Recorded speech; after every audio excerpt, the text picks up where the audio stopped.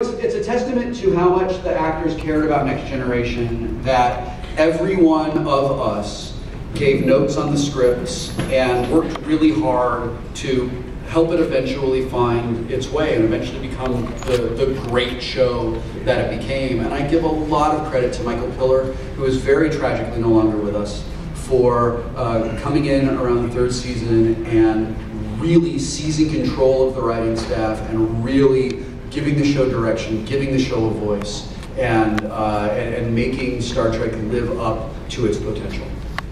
Your question, sir.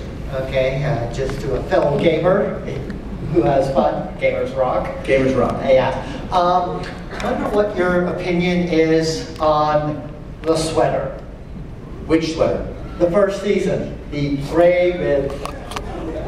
Okay, that's not the sweater, sir. My apologies. That's all right.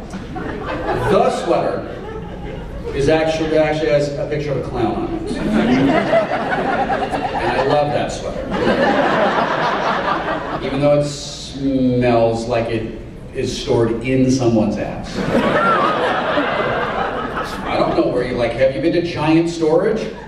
What do you think that is, guys? Come on.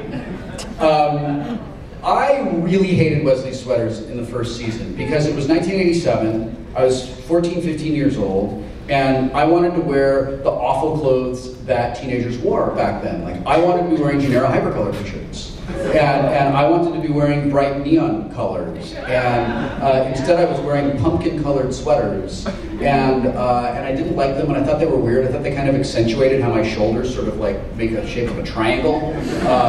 And we were filming in summer, so they were hot and weird. And also they weren't a spacesuit, and I thought the spacesuits were cool. Like, I really wanted to wear a spacesuit. One of the greatest days of my life on Next Generation was when I finally got fitted for a proper Starfleet uniform with the jacket and the whole thing, so I could start doing the Picard maneuver when I said that. Now, the sweater that you're talking about that's Wesley's gay pride spacesuit. Because it has the rainbow across the shoulders.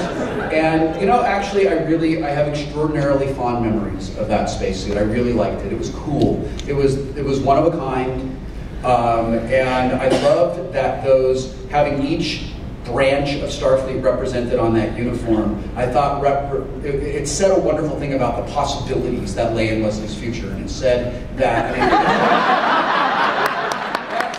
That's the sweater. So, thank you.